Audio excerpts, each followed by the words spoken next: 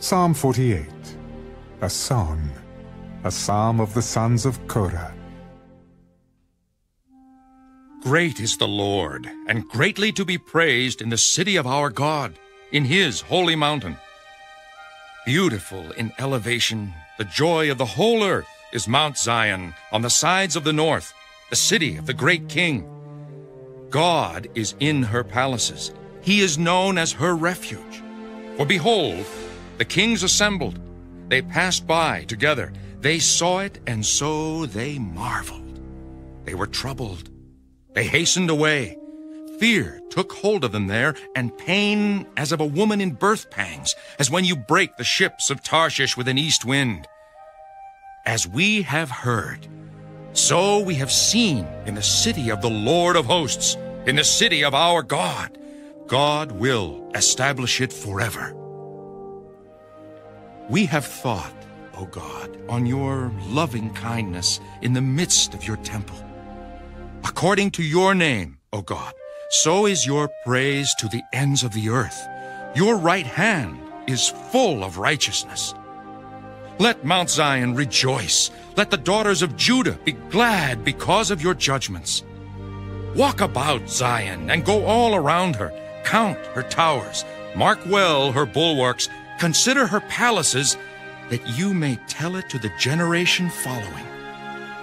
For this is God, our God, forever and ever. He will be our guide, even to death.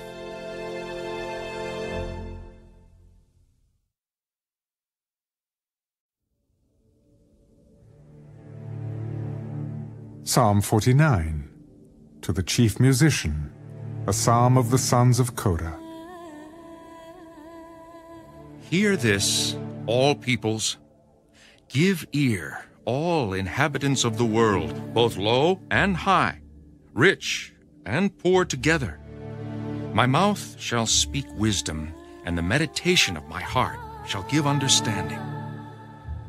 I will incline my ear to a proverb. I will disclose my dark saying on the harp.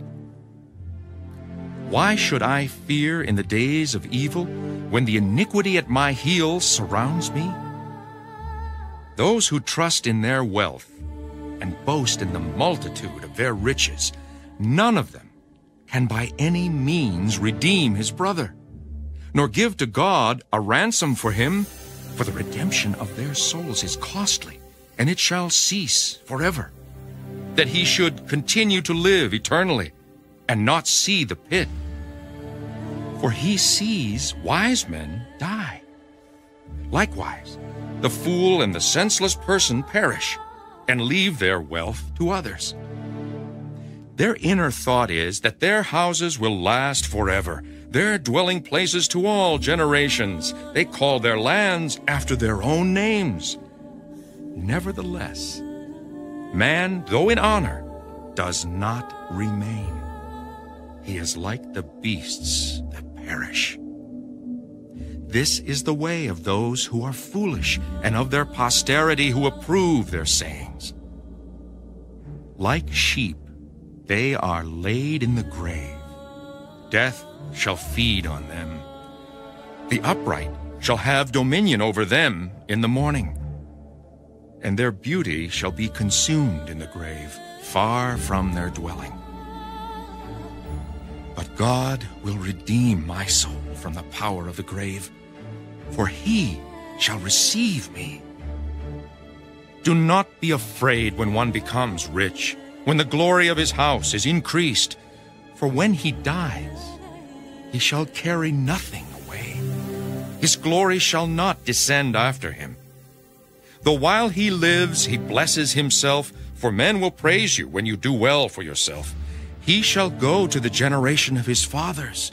They shall never see light.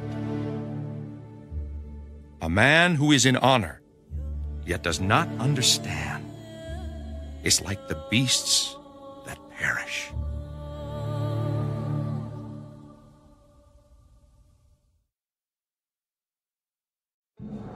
Psalm 50, a psalm of Asaph. The mighty one, God the Lord, has spoken, and called the earth from the rising of the sun to its going down. Out of Zion, the perfection of beauty, God will shine forth. Our God shall come, and shall not keep silent.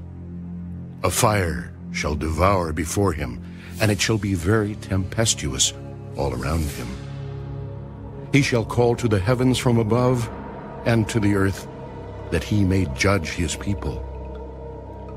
Gather my saints together to me, those who have made a covenant with me by sacrifice. Let the heavens declare his righteousness, for God himself is judge. Hear, O my people, and I will speak, O Israel, and I will testify against you. I am God, your God. I will not rebuke you for your sacrifices or your burnt offerings, which are continually before me. I will not take a bull from your house, nor goats out of your folds. For every beast of the forest is mine, and the cattle on 1,000 hills. I know all the birds of the mountains, and the wild beasts of the field are mine. If I were hungry, I would not tell you, for the world is mine, and all its fullness. Will I eat the flesh of bulls, or drink the blood of goats? Offer to God thanksgiving, and pay your vows to the Most High. Call upon me in the day of trouble. I will deliver you, and you shall glorify me. But to the wicked, God says, what right have you to declare my statutes, or take my covenant in your mouth, seeing you hate instruction and cast my words behind you? When you saw a thief, you consented with him, and have been a partaker with adulterers. You give your mouth to evil, and your tongue frames deceit. You sit and speak against your brother. You slander your own mother's son. These things you have done, and I kept silent. You thought that I was altogether like you. But I will rebuke you, and set them in order before your eyes. Now consider this, you who forget God, lest I tear you in pieces, and there be none to deliver. Whoever offers praise glorifies me, and to him who orders his conduct aright, I will show the salvation of God.